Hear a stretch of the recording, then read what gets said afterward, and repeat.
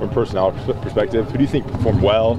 You know, guys that got a lot more time than they have in the past. Well, again, Carl and Fritz played really well, and Thomas Jackson and Prohl did a nice job. Cam Dillard had a nice debut. You know, he played physical. I thought Sweet did some good things watching him play. And, you know, I thought Chaz did a nice job of managing the offense. And then obviously Michael Carter had a nice game. So Fedora mentioned Sweet in particular yesterday. Can you kind of elaborate on what he did well, what you like from him? You know, he just gets better every day. You know, I think back to the last start he had and some of the mental mistakes he made, and he didn't make those this game.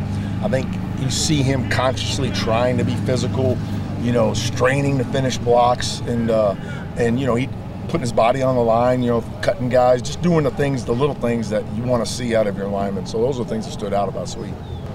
Guy like Khalil played his first reps as Tar Heel. Nick Polino played his most important reps. What do you see of those two guys? I thought Khalil did some really good things. Khalil's not in game shape yet. And so when you saw him when he was fresh, he really looked good. And then he started getting tired. And he rolled his ankle in the second quarter also. So, you know, that wasn't ideal. And he fought through it in the second half.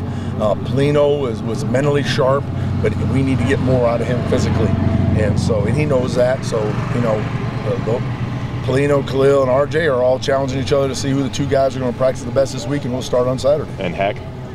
Charlie, you know, that's his first significant playing time, and I thought he did some good things. You know, I want to see him take it to the next level. So you could tell that the deer in the headlights, he just, okay, I blocked my guy, I'm good. Now I want to see him take it to another level, you know, finish blocks, be more physical, you know, have confidence in what you're doing now that you know you can do it. How challenging was building chemistry in fall camp and the week before the opener?